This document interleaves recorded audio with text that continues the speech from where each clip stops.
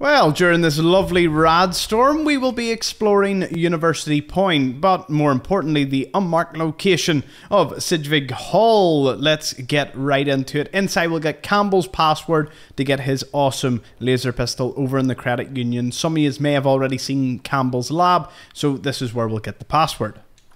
As well as Gerald's barricade key, Tesla magazine, a mini nuke, and Jack's note, or Jacqueline's.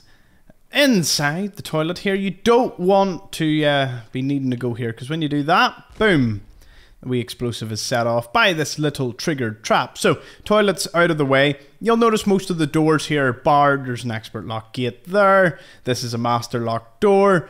And, well, our only route then is up. And as we go exploring, synths will just start getting up and coming right for you. So, if they're not that friendly, you will, of course, have to deal with all of them.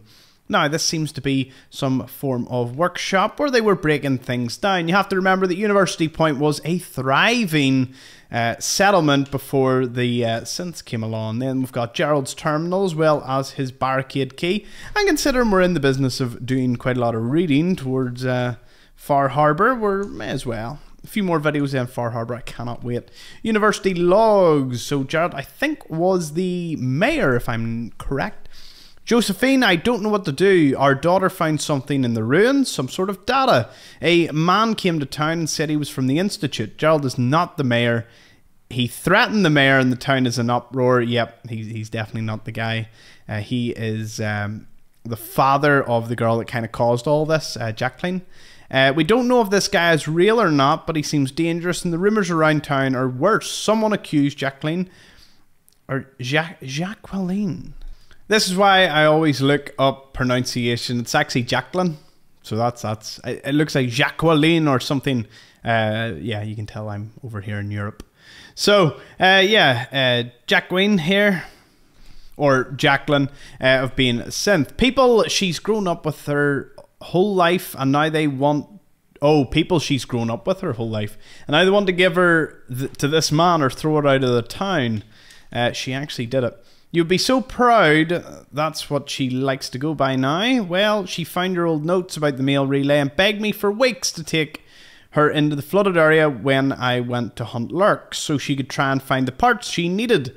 Well, she must have found what you'd been looking for, because she actually got the mail relay working, because they were able to extend messages between one another. It was quite a sophisticated settlement. They mainly prioritised razor grain.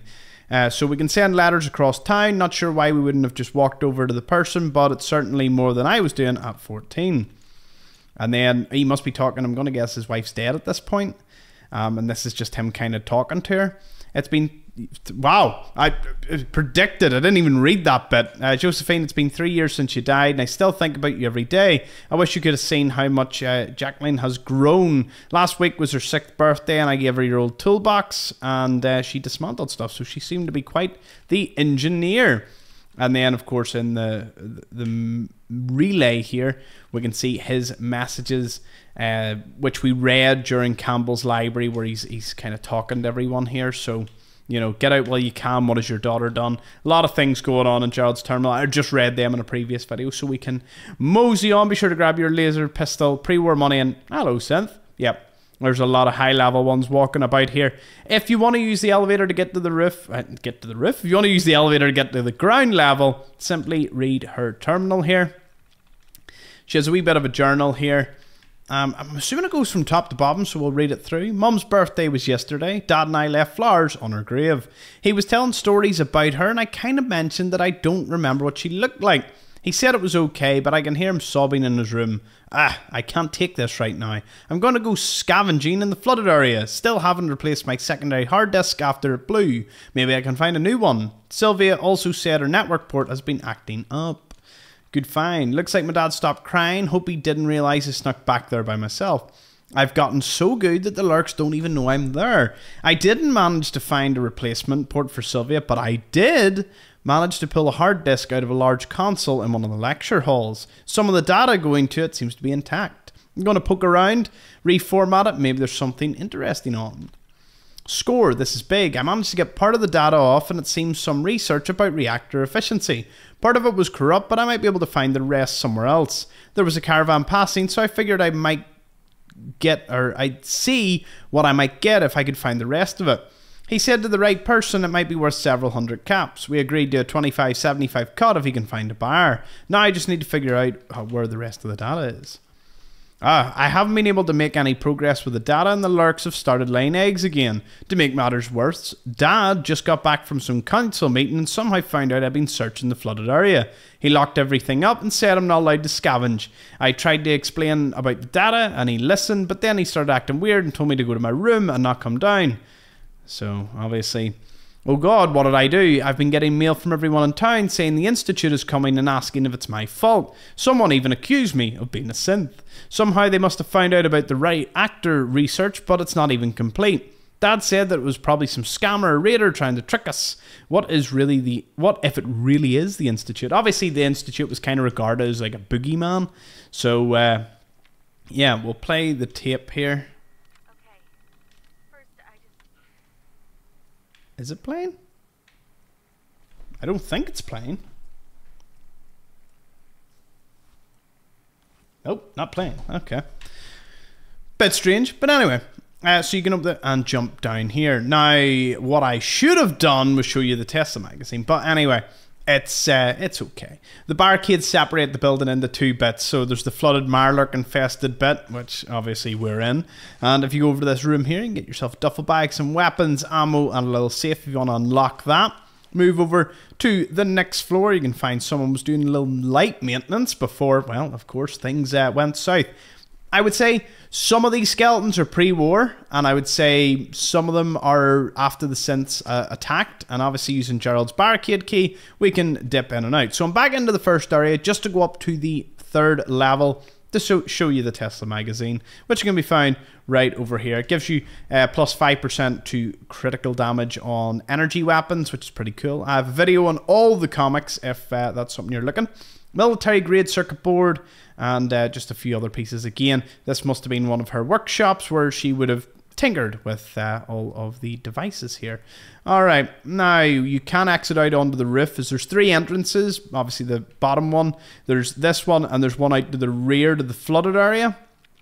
And then we've got this little room in here, a few bourbon vodka, someone who decided to wait it out here. The skeletons, unfortunately, we don't actually find the remains of anyone, you know, they're just all skeletons, so we don't really know if anyone survived, if anyone got out. Let's assume most of them probably are, you know, pretty much dead by this point. We can read her note. We've got the professor's terminal. The professor, of course, being Campbell. You want it? You want the mini nuke? Ah, I see. He walked away there. Steamer trunk as well up here. So let's have a wee read of Professor Campbell's terminal here. Because obviously he was designing like a laser pistol. He didn't finish it, but his proteges, they both did when they were trapped in the bunker in the credit union, hidden behind a secret door in the vault safe. Or the safe in the credit union vault. There we go, we got it in the end. So yeah, research notes on energy. Really, Alan, you're going to throw away, or you're going through my terminal now? I told you the research was classified. Quit being a pathetic worm and just do your own business. Nice. Lecture plans, grade vacuum tube circuit layouts and in-class review for midterm. Graduate class is continued a lecture last week about sub-wavelength phenomena and plasmonic excitations. Discuss for concepts that may be used in the future for more optimized circuitry. Remind Curtis that he should find out when Leslie's birthday is, and that if she wanted to meet him at the credit union at 8 PM, because the password for the vault is obviously the that is the password. Yes, I think it tells you or informs you that the password's there, or you can read through all of these. How long here? Lab time. Took me forever to figure out what you meant about Leslie's birthday. It was a good idea, but we haven't been dating that long. I had to look it up. Oh, so Curtis and Leslie, they're the two that were stuck, and they ended up finishing the laser pistol that you can pick up, which is pretty awesome. Check out the video Campbell's Lab or the University Credit Union on the channel if you want to know how to get it. Of course, you get the password here. I had to look it up in the student records in the front office. Don't tell her that. Anyway, while I was there, overheard Dean Patterson has an dinner this weekend, so he should be out of your hair. Nice. I've got you now, you snake. You think I wouldn't notice how often you visit the credit union? I'm sure it's merely a coincidence. Your graduate student, Miss Matthews, is always on shift when you get something from your safe. You think it wouldn't reach me that you and she disappear for hours in the safe? If you don't tell me what the construction was and what your research is about, I will be going straight to the press and the police. So the Dean's not too happy about that. So, Professor Campbell, I understand the need for secrecy, sir, but don't you think that we could get more work done if you gave Leslie and I access to the research without having you be there? That accident was weeks ago and you said yourself it was due to a bad fuse. Leslie said that she saw the Dean sulking around the area yesterday, and it's going to get harder to get work done if he's trailing you all the time. Colonel Rosemont sounded pretty serious about wanting the research as soon as possible. So he's kind of doing a bit of research for the army under the nose of the Dean of the university, who's not happy about all this. So we're building up a bit of a story here. God damn it, Stuart, you aren't worming your way out of this. This Colonel Rosemont you insisted I needed clearance from is nearly as insufferable as you are. When I went to see him, he claimed your research was classified and it escorted me from the base. You think you're so clever, but I know this is just one of your old army buddies helping you out. Don't think I won't be talking to our lawyers. Mr. Campbell, first of all, you do not have my permission to call me by my first name. I am the Dean, and you would do well to remember that. Secondly, what is this I've been hearing about you and officers from the army performing unauthorised construction under the administration building while I was on vacation? This is unacceptable. You need to explain to me at once what you're researching. Mr. Campbell, it has come to my attention you were contacted by the army regarding your research. I run this university and I have the right to know and approve research programs. I know your colleagues hold you in high regard and that when we brought you on last year, your contract guaranteed your tenure. But you don't want to make an issue of this. I am leaving this afternoon vacation. When I get back, I expect to be fully appraised of the research. So we read it basically backwards. We read the research notes. So we've pretty much covered that. I think you do get the password from his terminal there. But yeah, so they're doing a bit of research for the army on this bad boy. This is actually the laser pistol that you can pick up. It's pretty tough. It's pretty awesome. I think it's called the Prototype UP-77 Limitless Potential. It's a rapid fire one, so it's pretty beastly. It's detonating these guys. Okay, glowing mirelurk kind of, yeah. These guys just kind of shrugged it off. That's okay. That's fine. Jumping across here, we can find ourselves a little Vault-Tec lunchbox. I know lots of you love collecting it. And I got a noodle cup. Boo. Anyway, I'll be doing a wee video soon on finding all of, you know, the little models. I love them. I wish there was more exactly like that in-game. Oh, an industrial grade Abraxo cleaner. Things you love to find. Alright, so we're into one of the final rooms. From here you can exit into another little office. Not much going on here. Someone that just decided to camp it out here when everything went to hell. Now, let's reach the bottom level where we kind of loop back around like most dungeons in Fallout. This is the Dean's terminal. So we kind of get a wee bit of perspective from him on the university mail. Although I think it's people, yeah, let's see. So this was sent the 8th to the 12th, and this was sent on the... Oh. There we go. We'll start from here. Alan, I am under no illusions that the real reason you wanted to bring me on as head of the department was for business contracts from the private sector.